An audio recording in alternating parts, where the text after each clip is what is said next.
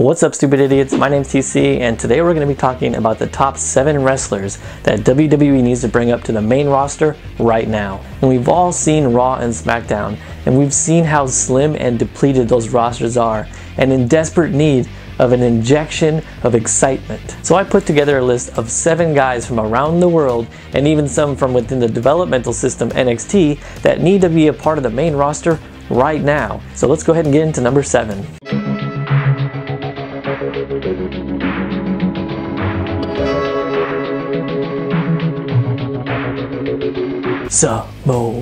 Samoa Joe. That's not his theme song, but that's what it sounds like. Anyway, so number 7, I chose Samoa Joe. Samoa Joe just has this type of intensity that I can't describe. I don't think anyone else on the WWE main roster right now has this sort of intensity other than Brock Lesnar. He has been one of NXT's top talents and top heels for a while now. He had a great feud with Finn Balor. He just had a great feud with Shinsuke Nakamura. And it's time, WWE. It's time to bring this guy up. It's time to form some type of faction. If you guys haven't checked out my 10 reasons why we hate Roman Reigns video, I'll leave the card up there. But I suggested a Samoan squad, a Samoan faction, where you have Roman Reigns the leader, you bring in Samoa Joe as like an extra enforcer, and you bring in Nia Jax, you know, to be part of like the Samoan squad, and they just dominate and they just rule the WWE. Not to mention, Joe's promos are really good and definitely deserving, and probably a lot better than a lot of people on the main roster right now. And so Samoa Joe is definitely, it is time for him to come to the main roster and show everybody what he can do. Alright, so let's go ahead and get into number 6.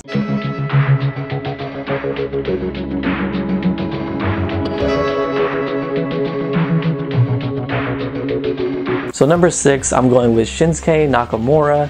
And this is me, you know, air violining, but Shinsuke Nakamura would be an awesome addition to the main roster. He has this charisma that can't be explained. It kind of reminds me of like a Michael Jackson, Prince type charisma. And he has his own character, and it's worked in Japan, it's working now in NXT, and I feel like he doesn't even need to be in NXT right now. He needs to be brought up to the main roster and show the world what he can do. Not to mention, he could be probably one of the best Asian wrestlers we've ever had on the WWE main roster ever. I mean, over Taka Michinoku, over Funaki, over Yoshitatsu, like he would definitely just step right in and become the best immediately. I hope WWE doesn't make the mistake that they made with Finn Balor in keeping him in NXT for too long. I think it's time he needs to come up, and it should have happened like yesterday. Let's go ahead and get into number 5.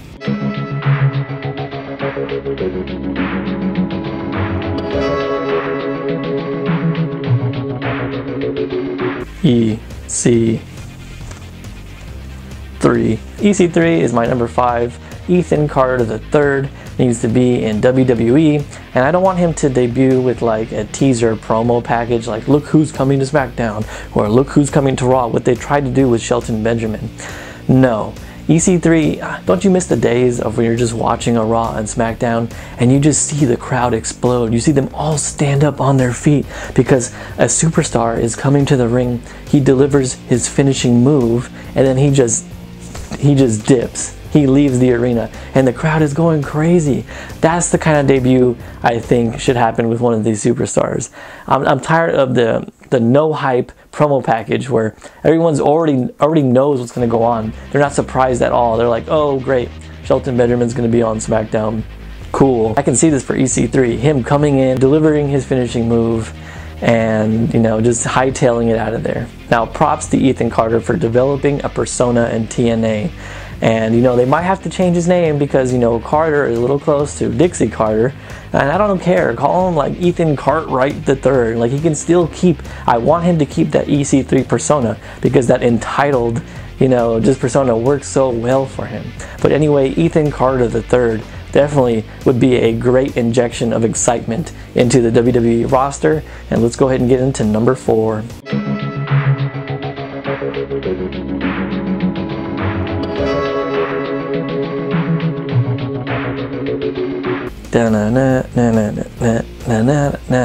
Jeff Hardy needs to come back to the WWE. You know, these rosters look so, you know, dull, and he would definitely bring a ton of excitement with him. The WWE needs him. The WWE misses Jeff Hardy. The audiences miss Jeff Hardy. They miss those, you know, those glowing wristbands that he has or whatever, and the face paint. He himself is a theatrical production. We miss the high-flying Daredevil. We miss Jeff Hardy. And coming in immediately, I can see some great matches with Seth Rollins, AJ Styles. Imagine that, guys. A Jeff Hardy, Seth Rollins match. And it would just be amazing. And he's been away too long. He's wasting his time in TNA, and he definitely needs to be on the WWE main roster soon. All right, let's get into number 3.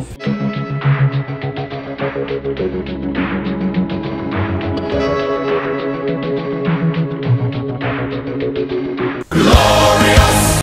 I better not get copywritten for that 1 second clip of the song, but guys, Bobby Roode, did you guys see his entrance in NXT? He descended from, not the rafters, but he was on this tall platform.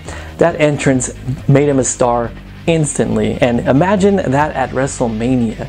Imagine Bobby Roode being sung in by that chorus, glorious, I will defend till I'm victorious. Imagine that at WrestleMania. Imagine the spectacle. This guy has been in TNA for a while, and he's always been one of the best workers. He's been one of the, you know, the better heels in TNA. I think they picked out the perfect gimmick for him, the glorious gimmick, which a lot of people are already, you know, creating as a meme, and, you know, doing these glorious bombs all over social media. This guy is an instant star in like a 2-minute entrance as opposed to his whole career in TNA, and it's amazing. And I think this guy definitely should bypass NXT. He shouldn't even be in NXT right now. They should have brought him right to the main roster. Imagine the feuds that this guy could have. I mean, Seth Rollins, Randy Orton, Brock Lesnar, Kevin Owens, a Kevin Owens Bobby Roode rivalry. It could be awesome. And this guy, his cockiness and his persona, he kind of reminds me of like a Ric Flair and a Triple H. And I don't know, Mr. Perfect. He has all that wrapped up into one package. But Bobby Roode, Mr. Glorious himself, needs to be on the main roster like yesterday, right now. All right, so let's go ahead and get into number 2.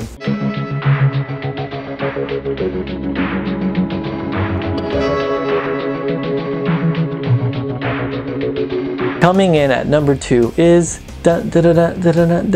Kurt Angle. Kurt Angle it's time, Kurt Angle, okay? It's time. Stop fooling around everywhere else. You need to come back to the WWE, whether it's it's most likely going to be a part-time job. And, you know, you can kind of bring him in, and that's why he's number 2 and not number 1. If he was going to come back full-time, he would probably be my number 1, you know, wrestler that needs to be brought up to the main roster. But because he'll be part-time, he's number 2. And if you want to bring him back as like a manager for American Alpha, and then you want him to like try to steal the show from them and then start feuding with them, that would be awesome. Or you just have him come in and replace one of the general managers right now. You could have him take Shane's spot, and then you have a Kurt Angle and you have a Daniel Bryan general managers of SmackDown. And you guys, I don't think Daniel Bryan's done. After that blow up with The Miz where he's like, I want to wrestle, but they won't let me anymore, right? I think Daniel Bryan has one more match in him. And imagine a Daniel Bryan Kurt Angle match. That would be amazing. But anyway, Kurt Angle, where you at, man? It's time to come back.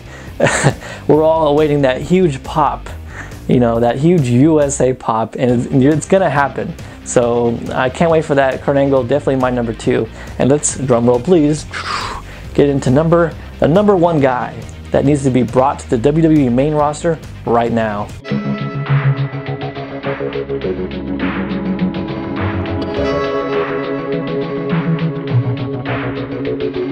Delete, delete, delete, delete, delete.